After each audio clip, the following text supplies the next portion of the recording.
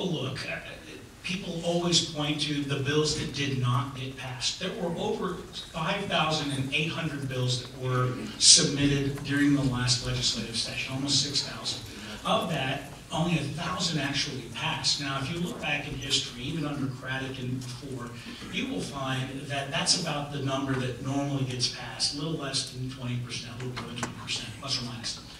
It's not a function of the Speaker. No question, the Speaker does have authority through his appointment of committee chairmen, but in the end, it's the people's chamber.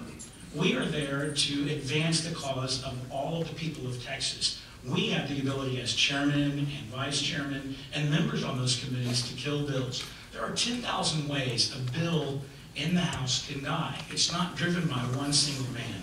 If you're going to penalize the Speaker Strauss for the bills that did not pass, then you must, of course, give him credit for those bills that have passed. And if you